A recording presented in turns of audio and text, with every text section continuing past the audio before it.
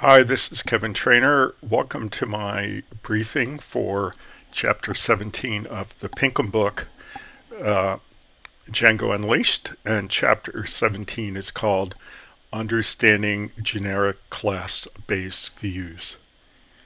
And this is a refactoring chapter, okay?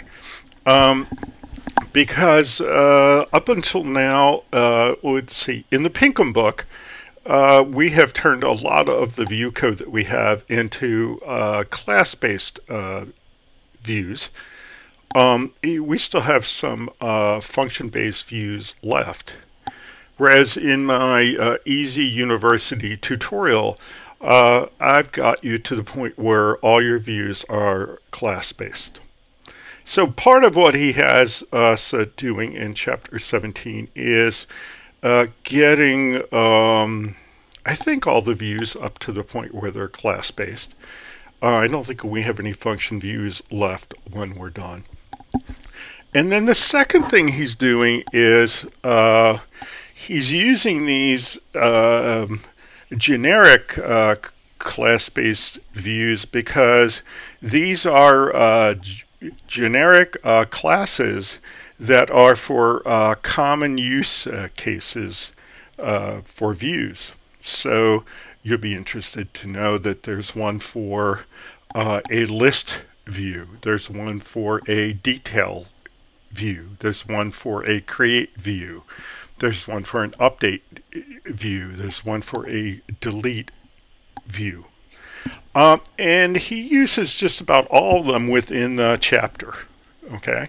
And they're a lot shorter than the kind of homegrown class-based views that we use, because instead of subclassing view when we create the view, we're going to be subclassing the more functional superclass like list view, create view, update view. Okay, and so we're going to just have a lot less code, and the payback is that it's going to be easier to write, easier to maintain.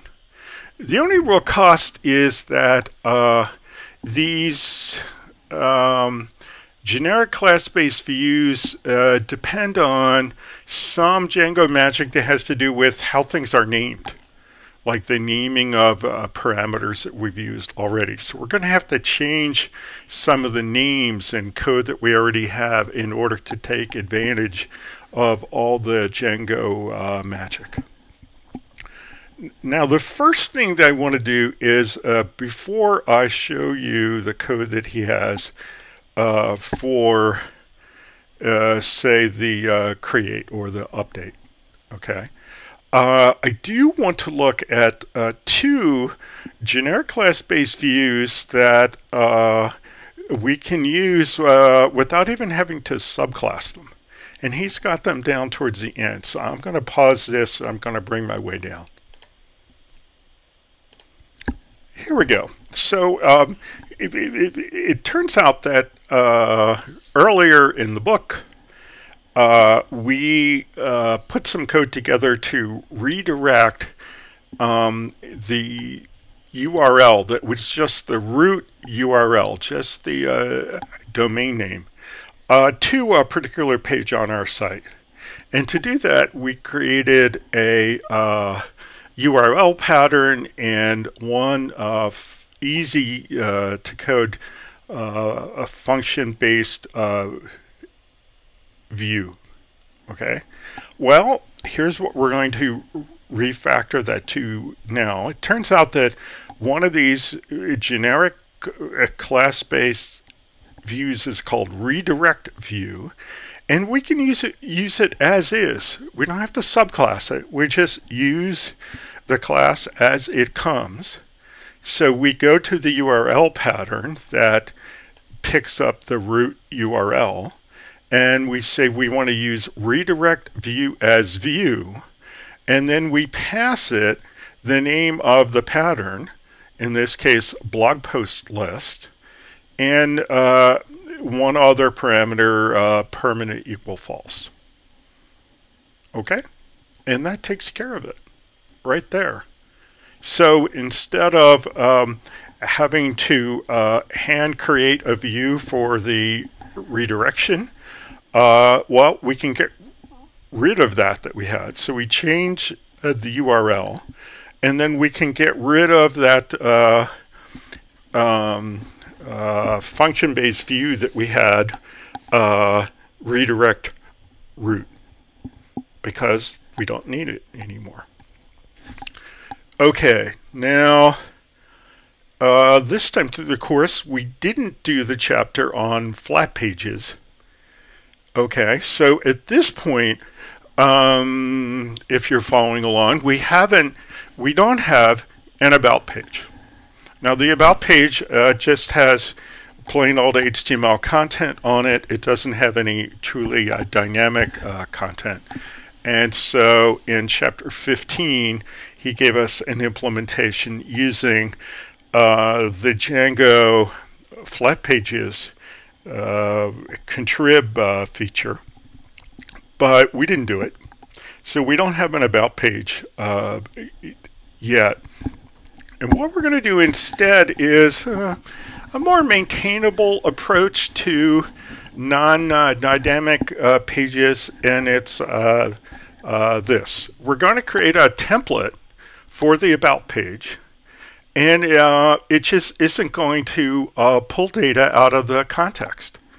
Okay, so it's going to be dynamic in a mechanical sense, in that it's going to have a template, and that template is going to execute, and it's going to dynamically put out the about page.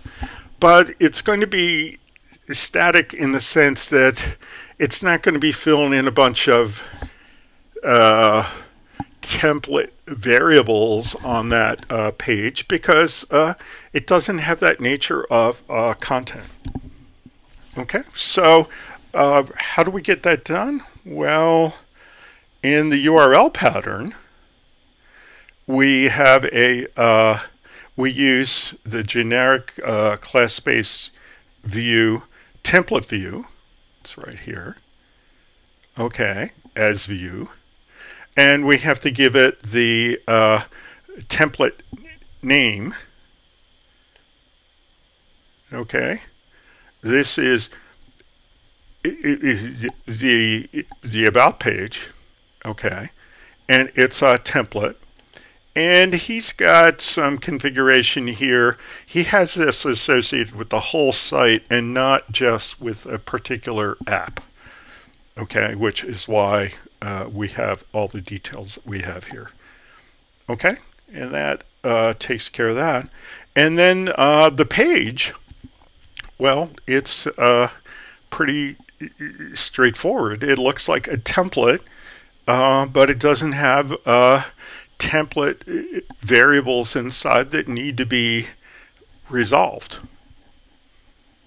Okay, so it's all pretty straightforward stuff. And then, of course, you have to go back to your base HTML page and add the link for the about page. And that's how we get that done. Okay, so those are the two easy ones. Okay, also he has a bunch of stuff in the end of the chapter that I'm going to talk about right now. He uses some of these generic class-based views to create these archive pages, which is kind of a list page, but not a list page per se. Okay, this is a page I think makes a lot of sense for a blog, not so much sense in terms of a database application like we're doing in our easy university tutorial app. So the end of the chapter is kind of interesting, and if you're going to be constructing a blog, you're probably going to want to look at it. Okay, but where I want to bring your attention now is to the beginning of the chapter, and I just want to pick one of the generic class-based views, I'm going to pick create, and I'll show you how the refactoring is going to work. Okay, let me pause it. Okay, so here we are down, and we're taking a look at the first of the create views that he does, and he shows us that these it creates as they are originally implemented are, well, this isn't a really good view of it, but by the time you come to the chapter here, the create, each of them uses an object create mix-in, and it's got a decent length of code. And what happens is that we come down and we create these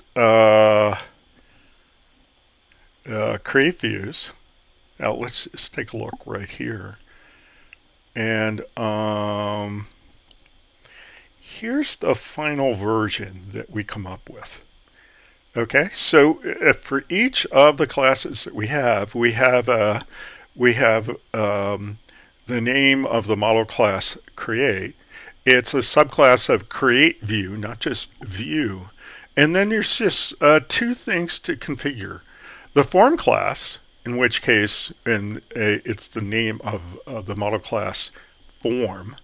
And then the model class, model equal, and in this case he's saying news link. Okay, it's that much of a savings. So a big savings in terms of code.